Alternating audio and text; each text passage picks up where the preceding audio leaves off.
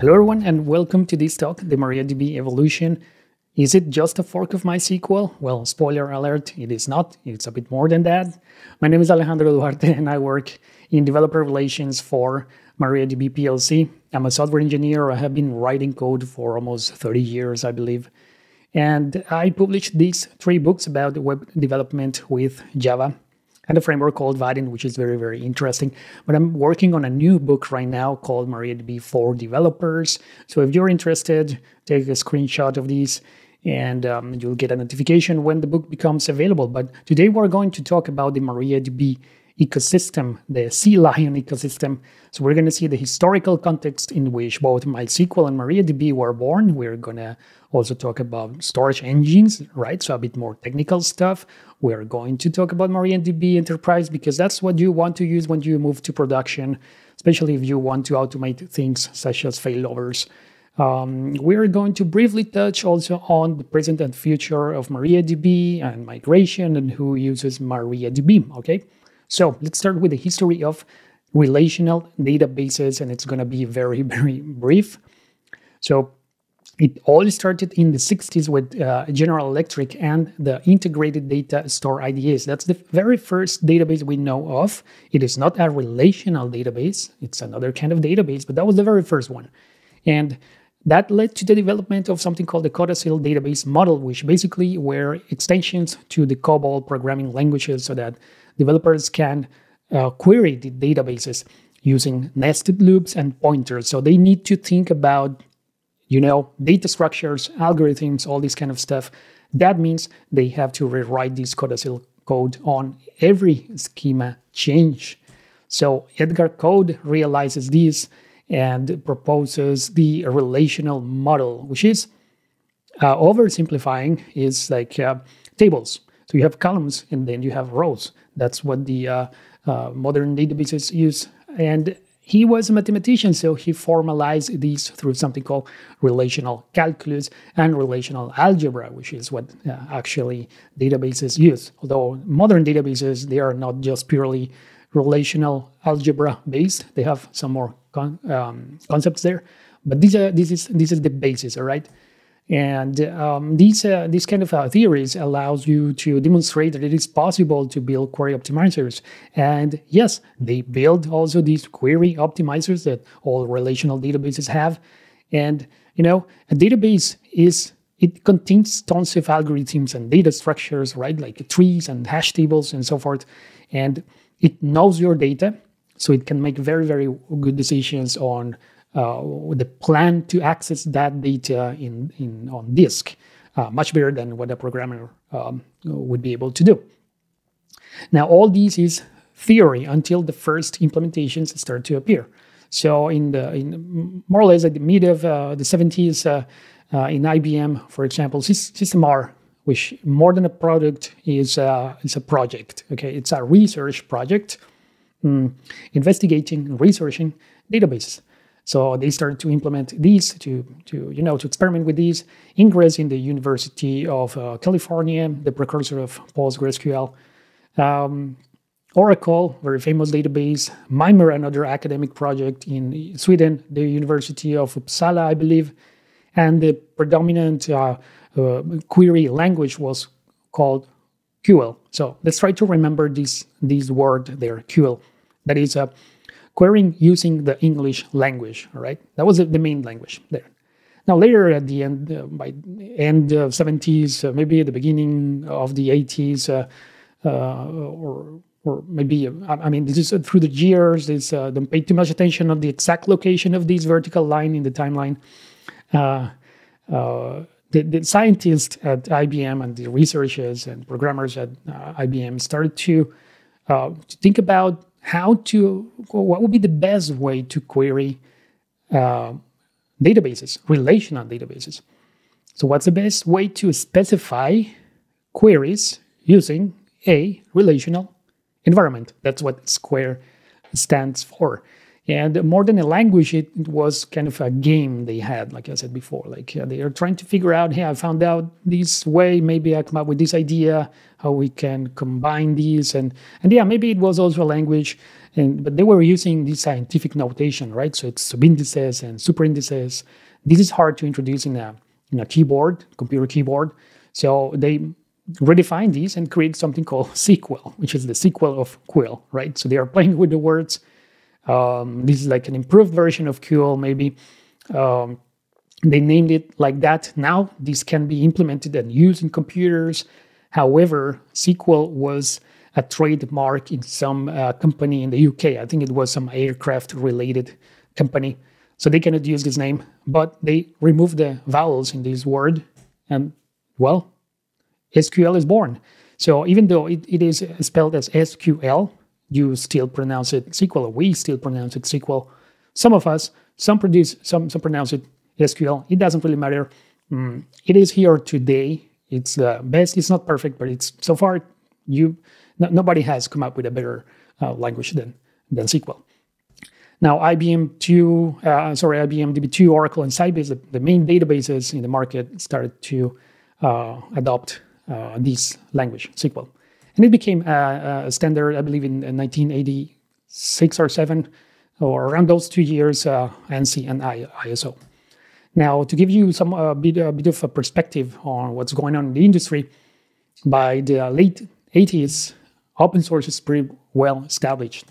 With, for example, the GNU project, they created something called the General Public License, which means that if you release a software with the GPL, you have to provide also the source code, and people can modify it. But if they modify it, they have also to publish that source code. So it's like the source code is going to be available always. That's the GPL.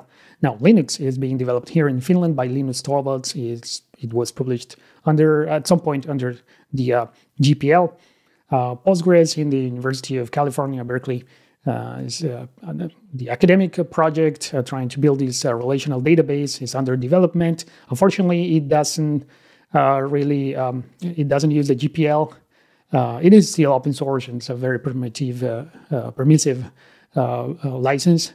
However, there are no free SQL databases because Postgres wasn't designed to support SQL. This changes with the very first free SQL database that was called MySQL or mini SQL. It offered better performance than Postgres and SQL. It is still in use in embedded devices. In fact, the latest version was published, that date. So it's not very active in development, but it's still in use. However, there's no open source SQL database because this one, yeah, you can use SQL, but you cannot see the source code. So you don't have that option. This changes with MySQL and its creator, Michael Widenius. So he was working with his company and his colleagues, and he wanted just to, provide good services and good products to his customers. And he created something called UniRec to manage databases. And on top of that, he started to develop its own, SQL layer, so to speak.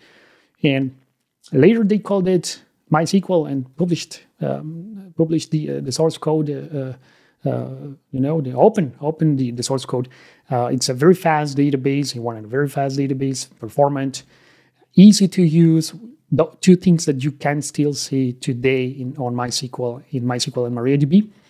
Yeah. Then in the 90s, it had its limitations, but it turned out to be a great fit for a website. So we can say that it helped shape the internet as we know it today. And it was released at some point under the GPL license. That means it cannot be closed again. So MySQL gains popularity very quickly in the next decade. A company called Innobase produces or develops these module for MySQL. Let's call it like that, module. InnoDB. That solves the limitations. And a company is created to provide services and that kind of stuff. But then Oracle buys Innobase, which is, like I said, employs the developers who are writing the code for InnoDB. Oracle bought that. Okay, that was in 2005. Then later, Sun Microsystems buys MySQL, the company, MySQL Finland AB, in 2008. And then I guess some of you remember what happened next, or kind of guess where this is going. Oracle buys Sun Microsystems. So that was announced in 2009 and effective in 2010, I believe, in January or something like that. And now Oracle, at this point, owns not only the Oracle database, which is the most successful commercial database, but also the most popular open source database, MySQL. So the community, and especially Michael Widenius, realizes that this is a risk for the project, for MySQL, and at least there could be some conflict of interests, right? That's just natural. And this could maybe even halt the project, or maybe stop innovation or reduce it. I'm not going to be the judge of that, but I'm going to show you this conversation I saw on the official MySQL community, Slack, whatever. I didn't see much innovation in the 8.1 innovation release notes. There are plenty of deprecations. Is that the new definition of innovation at Oracle? Well, of course they are joking, and I'll let you decide whether there is truth in these jokes. Props to Oracle because the project is still alive and they are still innovating.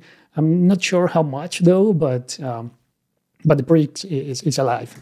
However, Michael Widenius forks this code. That is, he takes the code and copies and publish it somewhere else in another repository and creates a new project. And many of the developers of MySQL, the original developers of MySQL, they moved to this new project, to MariaDB, right? So that's how MariaDB was born, as a fork of MySQL. Indeed, it was a fork of MySQL, and it was supposed to be a drop-in replacement for MySQL, and it was for some time. Nowadays, let's say they are highly compatible. There are no two other databases that are as compatible as MySQL and MariaDB.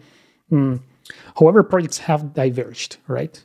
And as you can see, it's like, the way I see it, at least, is that MariaDB is like, because these are the guys who built MySQL, they are working now with MariaDB. So it's more like a change in the name. And then the other company continue to keep the name. And obviously some of the developers and stuff.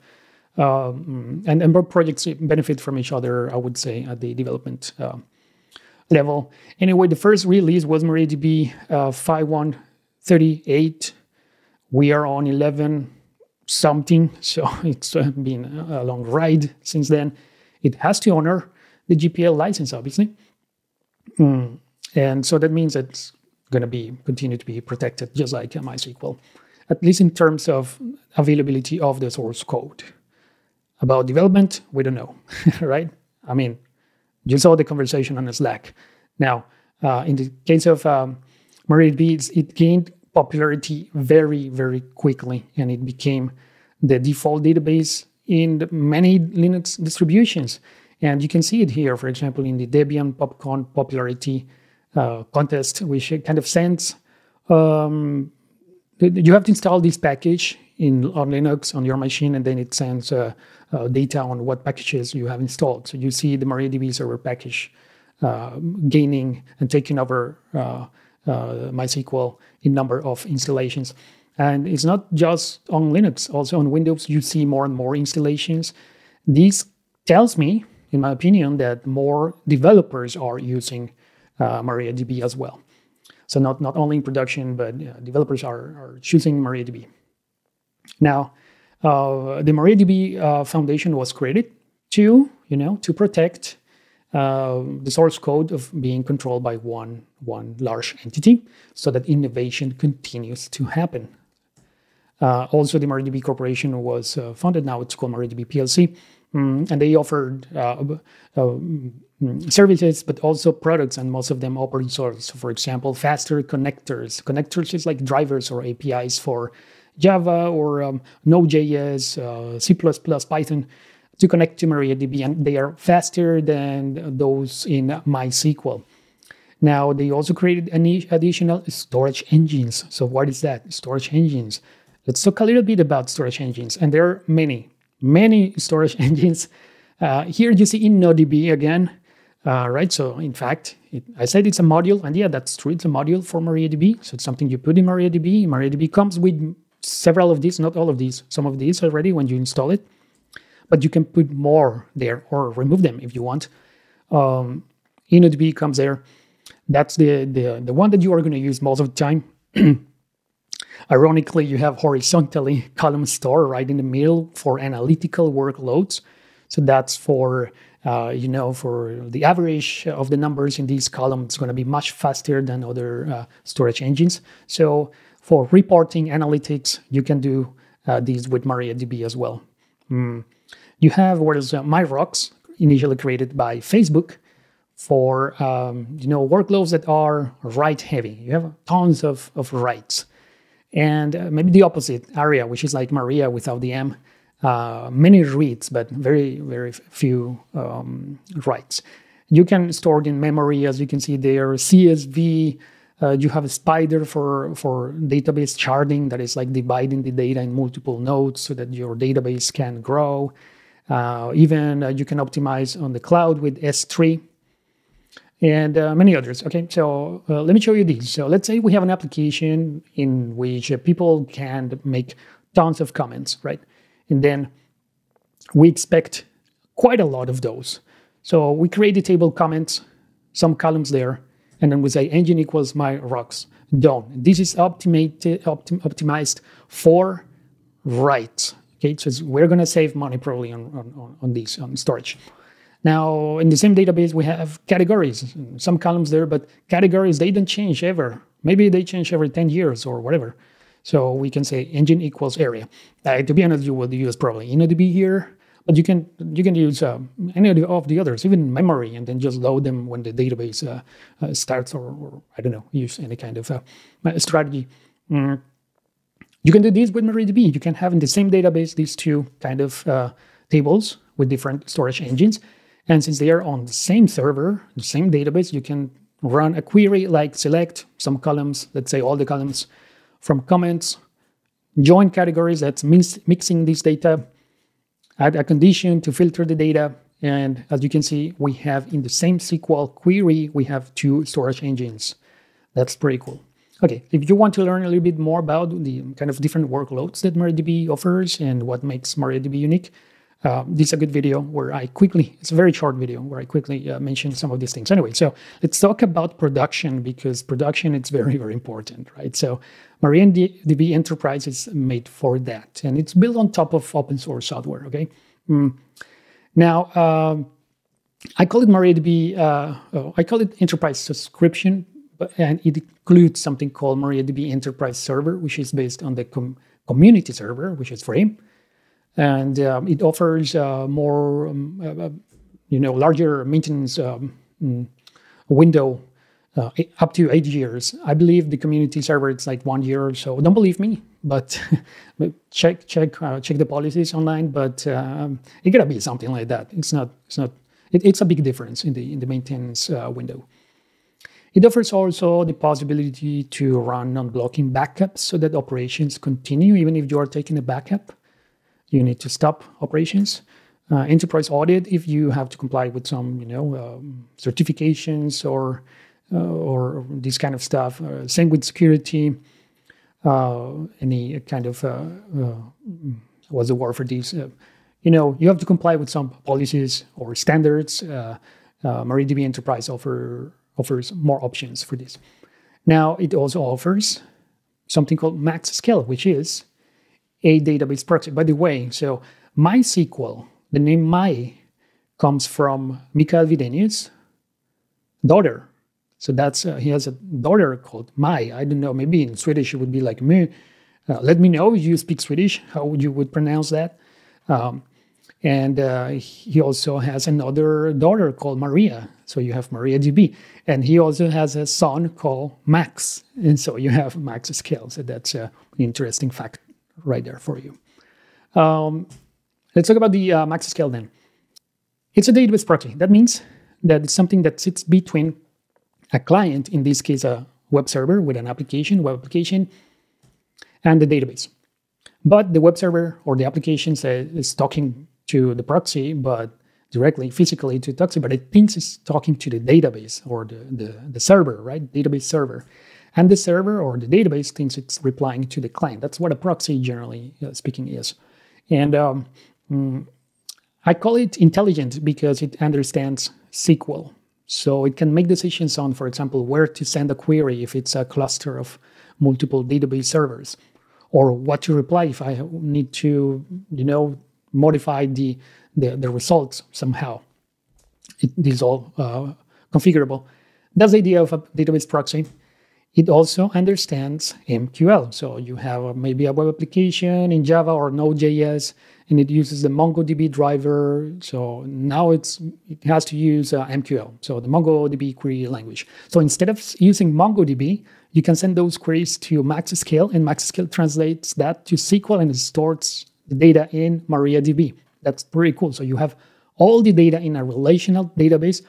The advantage being that if you have other applications that use relational databases, you have all the data in one single database. So you can use one single query to join the data from multiple applications that use kind of a different nature, like SQL and NoSQL, in one single query.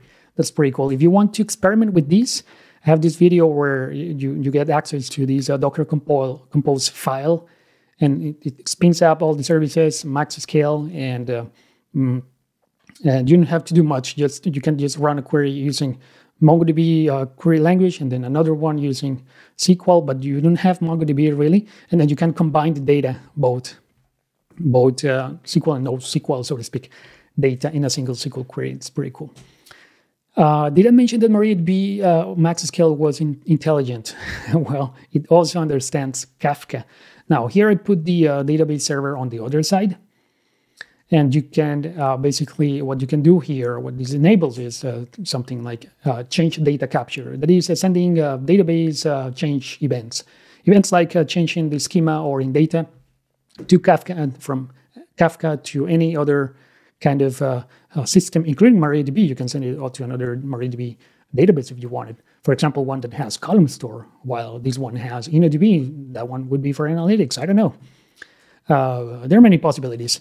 So CDC, and you can do the opposite. You can do data ingestion, that is storing data that comes through Kafka in MariaDB. Pretty cool.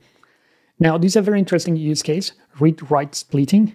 So let's say you have these two database servers right here, and then you configure MariaDB replication, which you can learn with this video. So this code takes you to the channel, so you can just subscribe. There are plenty of interesting videos, especially by my colleagues. I have to say they're top-notch experts in the database technology, I would say. Anyway, so you have configured this. You put MySQL here.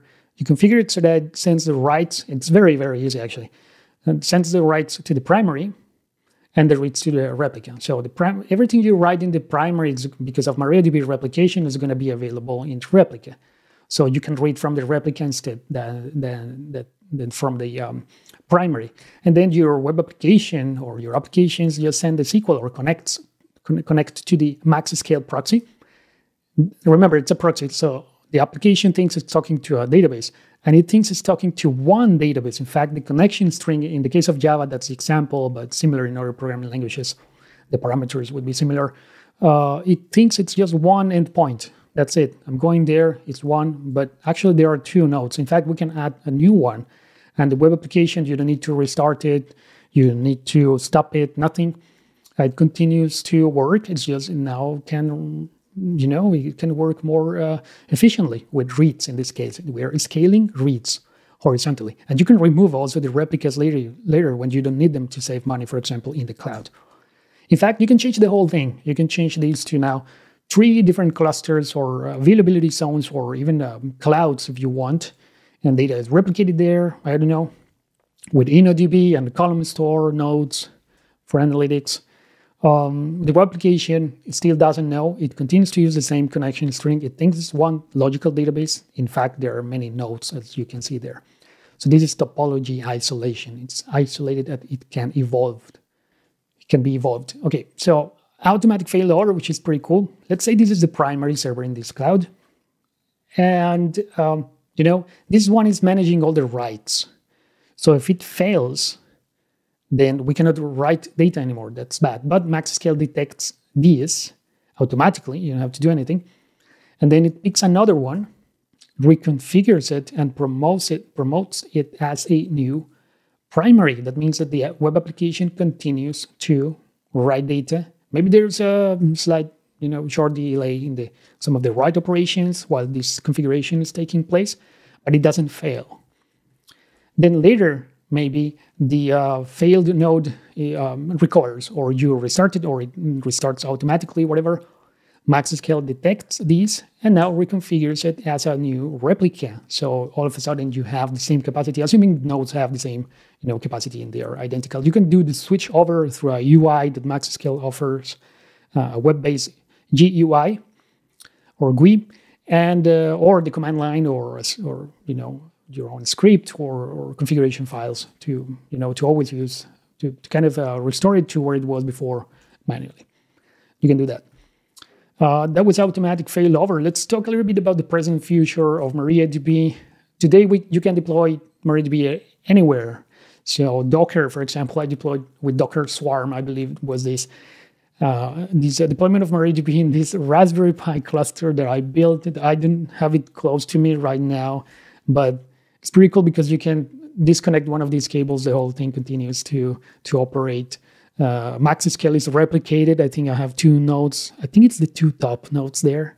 I installed MySQL there. So it replicates the configuration. So I configure one, the other one changes accordingly. So it's pretty cool. You can deploy in the cloud, obviously any cloud.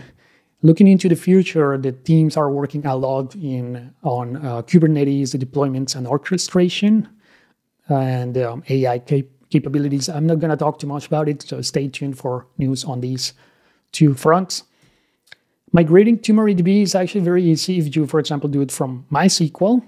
And these are the main servers, other servers that we see that people migrate from the most to MariaDB. But this is boring. This documentation, what I wanted to show you, it's actually a feature that MariaDB has. So you can say set SQL mode equals Oracle, or put this in a configuration file somewhere with a slight different syntax. Now MariaDB understands Oracle. Well, it doesn't understand all the dialect of Oracle. That would be crazy. But it helps with migration a lot because it's, you get closer to it, so you need to change less things. The same with PostgreSQL and the same with SQL Server. So that's pretty cool tool for migration. Who uses all these cool stuff? Well, here you see some usage around the world. So you see Asia, United States, Germany, Brazil, Mexico. Well, there are many. These are the countries with more downloads, right? But they are used, MariaDB is used everywhere globally. And remember, it's open source and it's backed up with these companies, which are huge. So this project's not going to disappear, right? I don't need to mention or say anything about these companies. You recognize them. Some notable users, Wikipedia. When you read something on Wikipedia, you are reading information stored on MariaDB. Samsung, if you have devices that are Samsung and you log into their networks, you are using MariaDB. Nokia, Red Hat, Google, DBS. DBS is a huge bank in Asia. They migrated from Oracle to MariaDB and they are very happy because they are saving a lot of money and they gain some functionality as well. These are some notable users, but actually 75% of the Fortune 500 companies use MariaDB, so most of them use MariaDB. Now, it's not only big companies because MariaDB has more than 1 billion downloads on Docker Hub. That's quite a lot. Now, in conclusion, we saw the MariaDB evolutions in the 60s when you store data on tape, this kind of stuff, up to today, where you maybe even with a few clicks have the database running in the cloud, fully managed sometimes, or on your Raspberry Pis, I don't know. I wouldn't recommend going production with Raspberry Pi, although I bet it has been done. It might work even. I don't know. I don't know for databases though, but it is fun to do it for experimentation. Anyway, we saw this. I want to leave you with this message. Nobody says Ubuntu is a fork of Debian or Microsoft SQL Server is a fork of Sybase, unless they are making a historical remark. In the same way, MariaDB is much more than a fork of MySQL, and I hope you saw why this is true and learned something about MariaDB or databases, try it out. It's a lot of fun. These are my coordinates. Feel free to reach out. I'll be happy to hear from you. Thank you and enjoy the rest of the conference.